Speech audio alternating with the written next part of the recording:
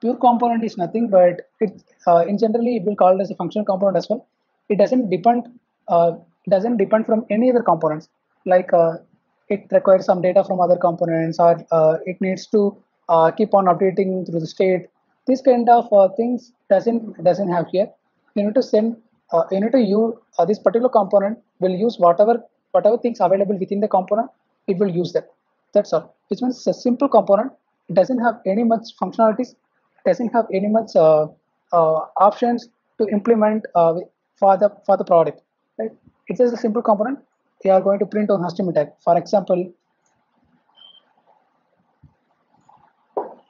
for example, JS. So here you can see pure component definition.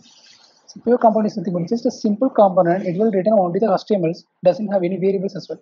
So for example, I'm going to create a function component and create function, create function, export. So this is a functional component I named as a pure component.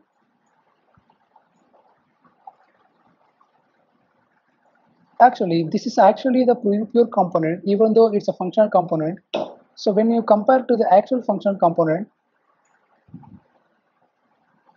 all the functional component will be the pure component, but all the pure component is not a functional component. How it works, right?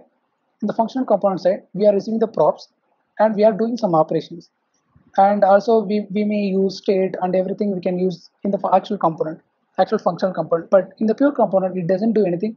It will return whatever it have. It's just a pure HTML or JavaScript thing, whatever available within the component. That is the thing it will return. That's it. It doesn't make any sense to use this component into the application. But anyhow, React is give opportunity to us to use normal HTML blocks, just the HTML blocks as a separate component. That's the way we are using pure component here.